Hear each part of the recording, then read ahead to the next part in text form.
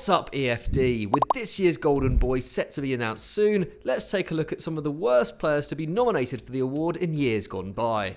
We've spoken enough about disappointing winners like Anderson and Pato in the past, so here are 10 players you either won't believe were shortlisted or have seen their careers fall off since being nominated. Let's go. 10. Julian Draxler. We come to Julian Draxler first because he's had a much finer career than many others on this list. However, since being nominated for the Golden Boy back in 2013, his star has gradually dimmed. The year he was shortlisted, the German had already announced himself in the Bundesliga, hitting 10 goals and 3 assists for Schalke in the 2012-13 campaign at 19 years of age, having become the club's youngest ever debutant when he made his first appearance 2 years earlier. It was little surprise then that he was one of the favourites for the award, along with Matteo Varane, Romelu Lukaku and eventual winner Paul Pogba. But when you compare his career to that trio now, it's clear who has fared the worst. Despite big money moves to Wolfsburg and PSG, Draxler has struggled to recapture the magic that made him one of Europe's hottest prospects. He has failed to hit double figures for goals in a single league season since his nomination, and a mixture of injuries and poor form has seen him make over 20 starts in a campaign just once since 2014. And his stats reflect this, whereas he averaged nearly 3 shots and 2.5 key passes per 90 during his Schalke glory days, he now musters just over a shot and creates 1.4 chances in a free-scoring PSG side. He may only be 27, but it still feels like Draxler is seeing his best years pass him by. 9. Matteo Guendouzi. When Matteo Guendouzi was nominated for the Golden Boy Award in 2019, it felt well deserved. Following his move to Arsenal from Ligue 2 outfit Lorient a year earlier, the then 19-year-old became one of Unai Emery's most trusted players at the Emirates, adding some much-needed dynamism and tenacity to a lukewarm Gunners midfield. He ended the 2018-19 campaign having played more minutes than Alex Iwobi, Mesut Ozil and Henrik Mkhitaryan, and consolidated himself as one of the most consistent performers in North London. Having his name alongside the likes of Kai Havertz and Alphonso Davies was a just reward. However, following Emery's sacking and Mikel Arteta's appointment, things quickly went downhill for the Frenchman. He struggled to adapt to the new coach's system, and following a post-match brawl with Brighton striker Neal Maupay was excluded from training, not making another appearance for the rest of the campaign. Linked to Barcelona, PSG and Atletico Madrid, Guendouzi ended up with a loan move to Hertha Berlin, with speculation that his attitude problems put off the bigger clubs. Still only 21 as this goes out, the Paris-born youngster still has time to turn his career around. But right now, he looks some way off being a Champions League midfielder, let alone a genuine world beater. Before we move on to our next Golden Boy nominee, just a quick reminder to subscribe to EFD and hit the notification bell so you never miss another great video like this one. We put content like this out every single day, so you really don't want to miss out. Anyway, let's move on. 8. Richedly Bazoer. Now 24 and playing for Vitesse, Richedly Bazoer once had the world at his feet. Shortlisted for the Golden Boy alongside Yuri Tielemans, Dele Alli and Ruben Neves in 2016, the Dutch defensive midfielder had made a name for himself during his second season in the Ajax first team, winning the club's Talent of the Year award after notching up 5 goals and 4 assists in 29 league appearances. This form led to a €12 million move to Wolfsburg the following January, but despite being linked with Man United and Barcelona, it wouldn't get any better for Bazoer. The youngster struggled to replicate his Eredivisie form in the Bundesliga and was sent on loan to Porto, where injuries and disciplinary issues saw him axed from the first team entirely. He spent the rest of the season back at boyhood club Utrecht, where he once again impressed. However, it wasn't enough for any big teams to notice, and while he's now one of the key men at Vitesse, it feels like the player once seen as a future superstar has now found his level. 7. Diego Contento.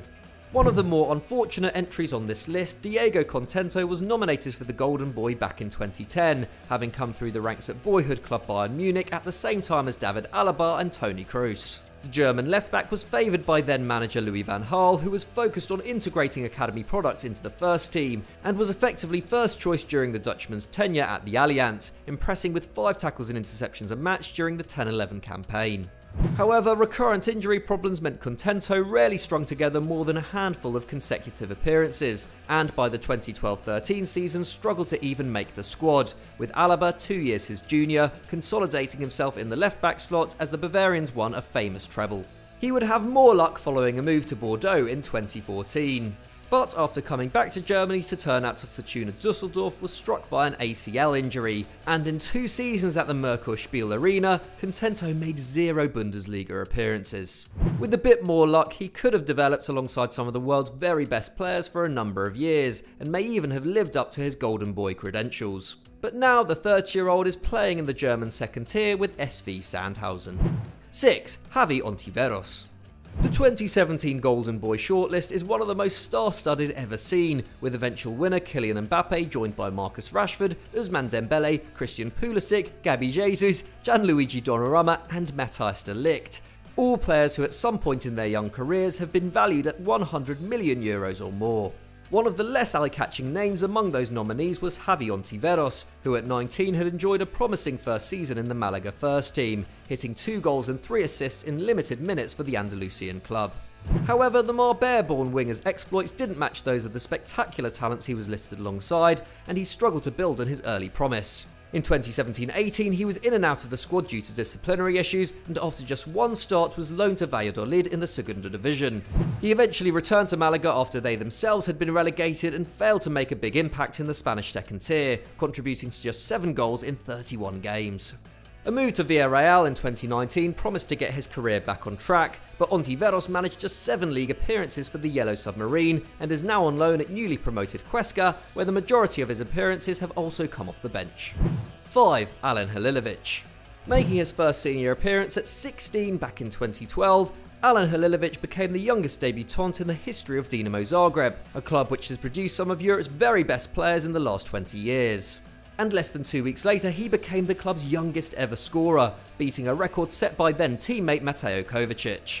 He looked like Croatia's next big thing, even making his national team debut against Portugal before he turned 17. But somehow it took until 2015, a year after he had signed for Barcelona, for Halilovic to be nominated for the Golden Boy, and he made the shortlist again in 2016. However, by this point it was already clear the young Croatian wouldn't live up to his potential. He spent his first season in Catalonia with Barca's B team, and the following term was sent on loan to Sporting Gijón, helping keep the Asturias club in La Liga with 3 goals and 5 assists.